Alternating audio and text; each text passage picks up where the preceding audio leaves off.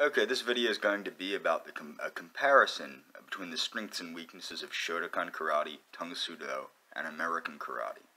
Now, what I want to explain is that I'm not saying any one of these martial arts is better than any other, okay? It always comes down to the martial artist, not the martial art. However, what I want to point out is this. Okay, after reading the Karate Do Kyohan, I remembered that in Shotokan karate, unlike in Tang Soo Do or American karate, for some reason they keep their hands at around their chest or belly level when they're fighting, as opposed to keeping them up by their head so they can guard their face and, neck and all their vital striking points. This is a bad idea in fighting because you can get clocked pretty easy. And I know what people are saying, well, in real life, you're not going to know that you're getting in a fight, and you're not going to have your hands up when somebody attacks you. While this might be true, it's also true once you know you're engaged in combat to put your hands up to guard your center line, so that you're not getting, so that the person has a harder time getting you in a vital area, okay? So that's one difference. The other thing I would say is, with Shotokan, the thing is they do only kick from the belly down, which I actually see mostly as a positive, but to quote Chuck Norris, you should be able to kick wherever you want to kick. That's something that you should be able to do. So in the Korean martial arts like Tang Soo Do, we not only kick low, medium, we also kick high into the head. That's a positive in the sense that if you need to kick somebody in the head, you can do it with Korean martial arts, but you have to know what you're doing. Okay, now what do I mean by American karate?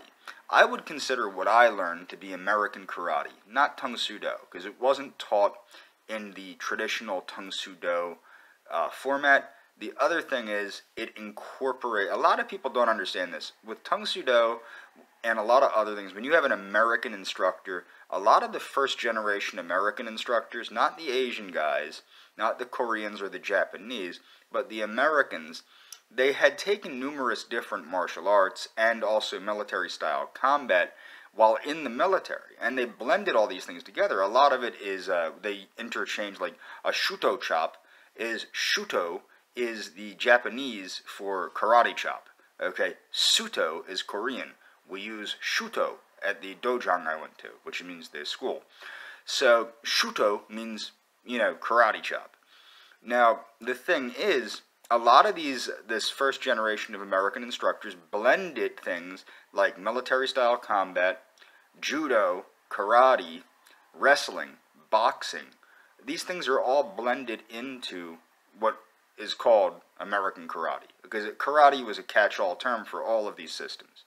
So I consider there to be a lot of advantages to American karate and a lot of disadvantages. The one main disadvantage is American karate had brought in a lot of different concepts of non-traditional training. Okay, now the reason I'm bringing this up is the hyungs, kata, and hyungs and kata are forms. These are ideal for conditioning the body for martial arts. They move the body and stretch every part of the body in every direction that it can be stretched and strengthened, okay? That is the idea of a form. Now, people think they look pretty, they look like this, but if you're doing a form properly, you are putting the strength into the techniques, you are putting the speed into the techniques, and you are stretching your body from the stances to the way your arms are moving.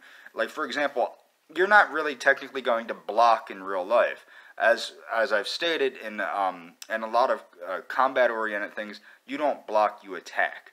You parry, you move around, things like that. But these blocks, they stretch the lats. They stretch the muscles of the upper body. That's what they do. And you might use them, who knows. But the point is, these forms condition the body to fight. That's what they do. With the one-step sparring, a lot of people don't understand this, but this is through muscle memory. One-step sparring conditions the body and the mind to fight. That's what it does.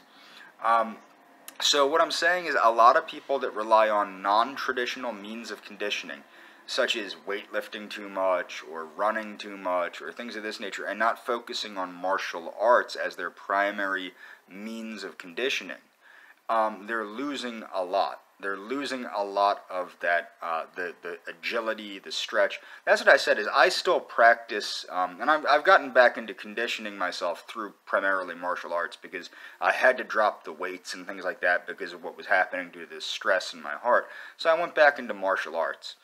I do that pretty much every day now. But what I was going to say is I'm 36. I can still hit stretches and kick over my head better than most 15-year-old boys. So my point is, as a 36-year-old man that does karate, I'm more flexible than your average teenage boy, because of the fact that I do take my flexibility seriously. And that's something that a lot of people do not take seriously. Also, strength with range of motion is a big thing that happens through karate that is hard to achieve with other things besides maybe gymnastics or things of that nature. But the conditioning for traditional martial arts are 1. Hyungs, forms. Number 2, Ilsu Sik. And number 3, traditional calisthenics. Sit-ups, push-ups, leg raises, these sorts of things. These are the go-tos for conditioning for traditional martial arts. When you start going beyond that and adding too much, it becomes overwhelming, for one, to keep up with such a complex conditioning regimen, but it also becomes a waste of time and confusing to the body and the mind. A strict karate program is probably the best thing to condition oneself for karate. And it's also probably the best, because it's so set, it's easier to stick with than some other exercise programs, in my opinion.